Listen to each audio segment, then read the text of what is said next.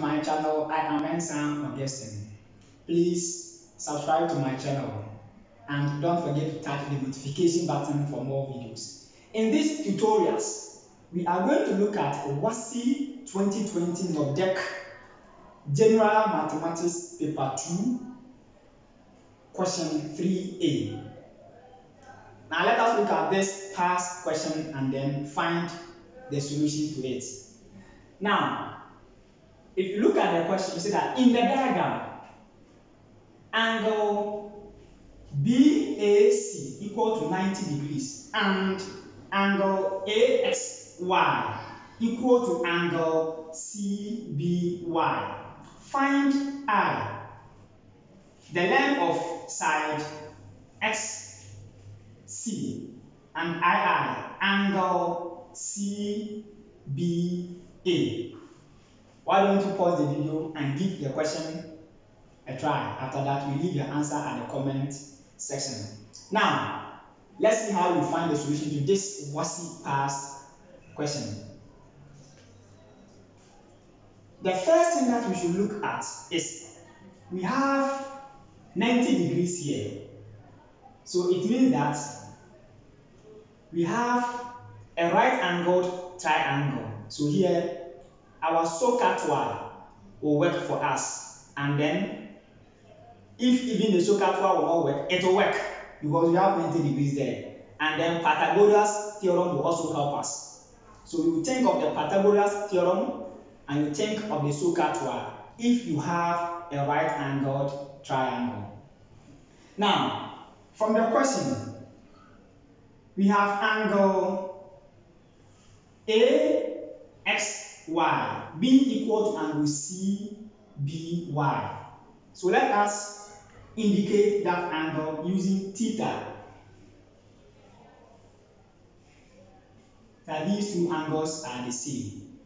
Now let us consider triangle AXY. If you consider triangle AXY, it is a right-angled triangle.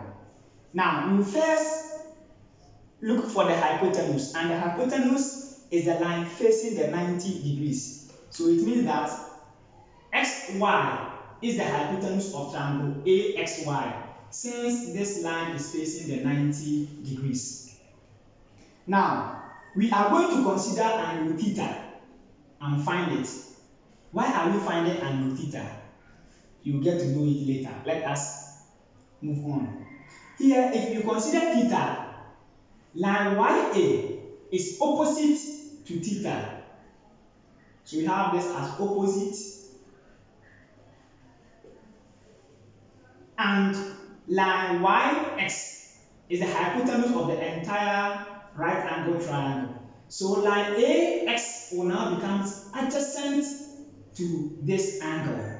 So now, you can use the SOHCAHTOA. So the sine of the angle is so, the cosine of the angle is ka, and the tangent of the angle is toa. That's why we have the SOHCAHTOA. Now, this is the angle that we are considering. So if we take the tan of the angle, it will help us because we have opposite to the angle and then adjacent to the angle. So now let us take tan of the angle. Here we are going to have tan theta equal to, the opposite is 40 divided by the adjacent, that is 50. And here we are going to have tan theta equal to 4 divided by 5. Or 10 will divide here 4 and 10 will divide here 5.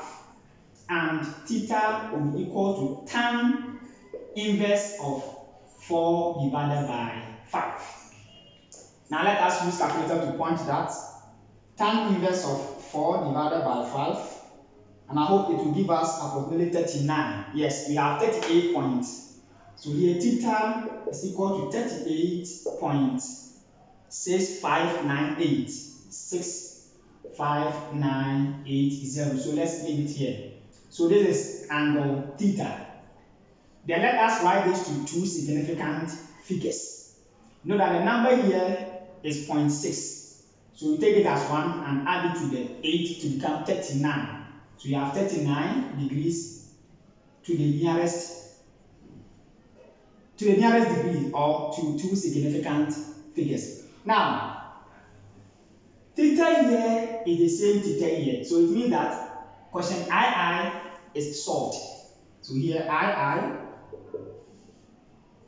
angle ABC equal to 39 degrees. Now, we are left with finding the side XC. How do we do that? If we consider triangle ABC, it is a right-angled triangle because we have 90 degrees at A.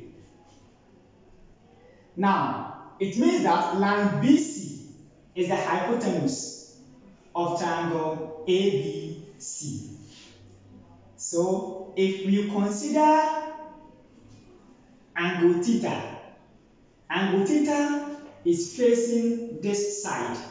So, line AC becomes the opposite to the angle, and line BA becomes adjacent. So, let's draw it here. We have here as 90 B, C, A. Now, AC is equal to 50 millimeters. That is AX plus XC. So, let us represent XC by G, small letter G. So, here, this will be 50 plus G. Now, let us go to AB. AB is AY plus YB. So 40 plus 50 will give us 90. So we have 90 millimeters. Let me put this in bracket and bring the millimeters. Wow. And this is angle theta. Now, let us take our SOHCAHTOA and see which of them will help us. If we take the sine of the angle, so opposite over hypotenuse, we don't have the hypotenuse. If we take the cosine, that is adjacent divided by hypotenuse, we have the adjacent, but we don't have the hypotenuse. So here to the tangent will help us because we have the opposite and the adjacent. Remember, here is the hypotenuse, since it is the side facing the 90 degrees. So we are going to take tan theta equal to opposite 50 plus G divided by 90. Now, are you going to use theta equal to 39 degrees here? No, it is waste of time. Check here. Tan theta equal to 4 divided by 5. So you just take this, that is tan theta, and come and put it here. 4 divided by 5 equal to 50 plus G divided by 90.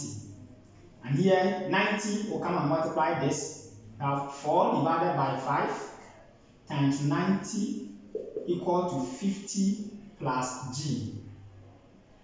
4 divided by 5 times 90 will give us 72 equal to 50 plus G.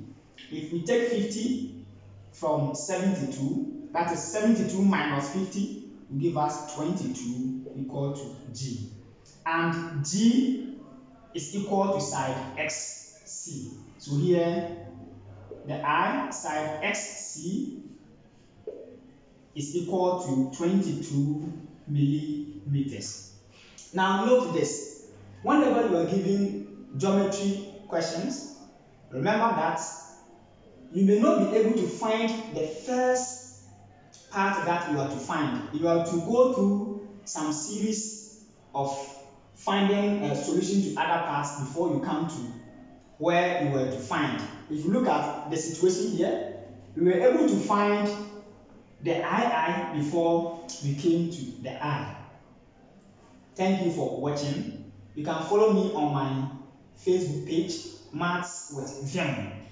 Please don't forget to subscribe to my channel. Bye bye.